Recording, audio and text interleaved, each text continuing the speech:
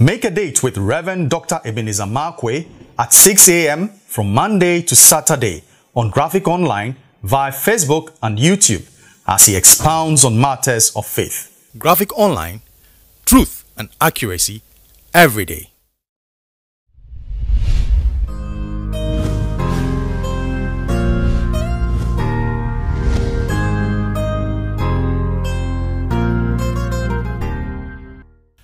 This is Rev Dr Ebenezer Markwe of Living Streams International, bringing you matters of faith with Graphic Online.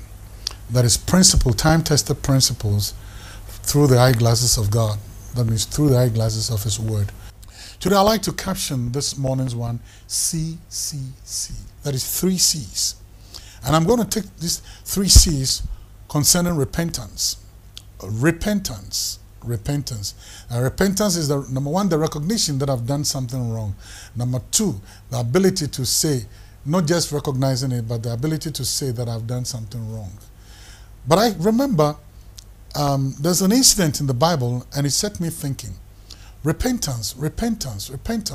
Is it just recognition? Repentance. Is it just something that we say?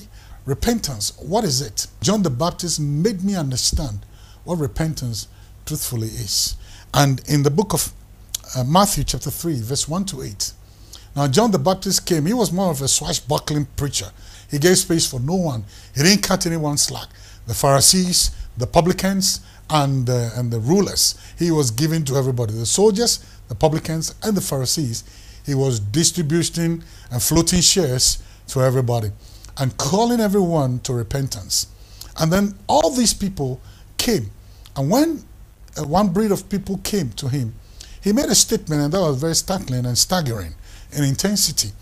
I'm talking of Matthew chapter 3, verse 1 to 8. He said, "You brood of vipers, who has asked you to flee from the wrath that is to come?" Then he said, "Go and bear forth fruit worthy of repentance." Go and bear forth fruit worthy of repentance.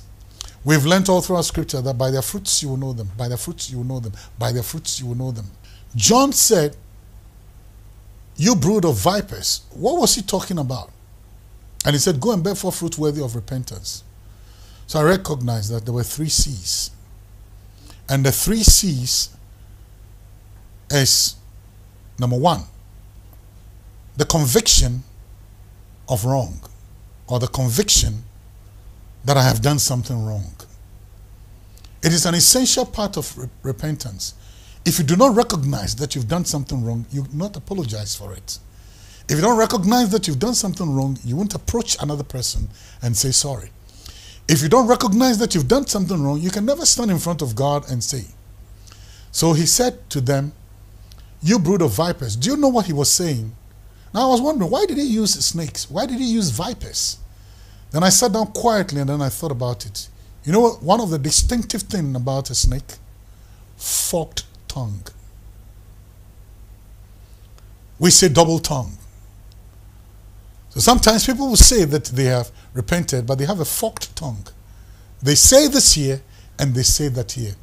In one breath apologizing, and in another breath giving reasons why they did what they did, or giving excuses why they have to do what they did. John the Baptist called some people vipers. That means you are a snake. That means you have a forked tongue. You don't speak the truth. You are double-tongued. You say this here and you say that here. Now, so number 1, the conviction of repentance. That is a work by the Holy Ghost, a work by the Spirit of God, a work by your conscience that what I have done is wrong. And you know what John the Baptist was saying? The conviction of wrong, or the conviction that you've done something wrong, I cannot be the judge. I can't judge because I'm not in your heart to know exactly what is in your heart. So the conviction of repentance, I can't judge. The conviction of repentance, I cannot measure. The conviction for repentance, I don't know. So it is just you and God, or you and your conscience, or you or anybody else who's speaking into your conscience. That one, I can't legislate. Now the second C is the confession of repentance. That means saying, I am sorry. You know, and that's where John the Baptist came in. He said, you have a forked tongue. You are saying it for the purpose of saying it, but truthfully in your heart you don't mean it. You are saying sorry to me, but you're telling others why you had to do what you did when you did what you did. And that is very dangerous. So he said, you are a forked-tongued person. You say this and you say that. So guess what?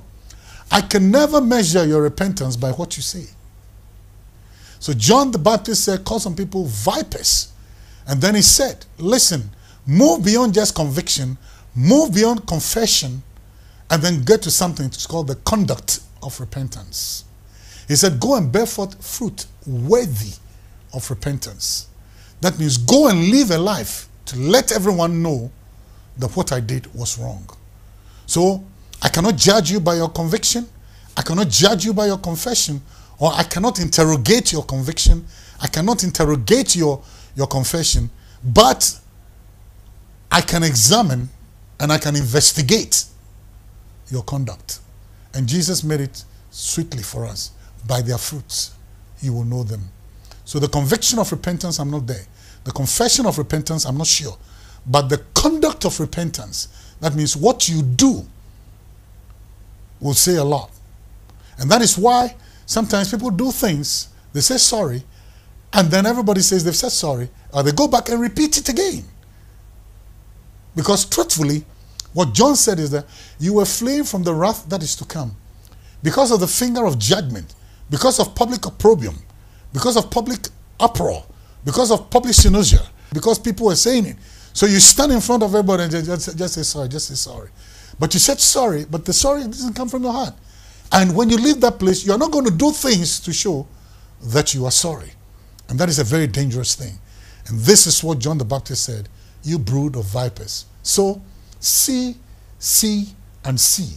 That means your conviction, your confession, and your conduct must all line up. Then I will know that this is a true repentance. Some people repent because there's something going to happen. Some people are repenting because of the consequences. But repentance should go beyond just consequences. Repentance should be a heart issue, then spoken by the mouth, and then the person's conduct is what is going to tell me that you're truly repented. So I don't look at what you say, I don't look at what's in your heart, I can't see, but I look at what you do. C of repentance. Conviction, confession, and conduct are watched by your fruits. See you, and God bless you.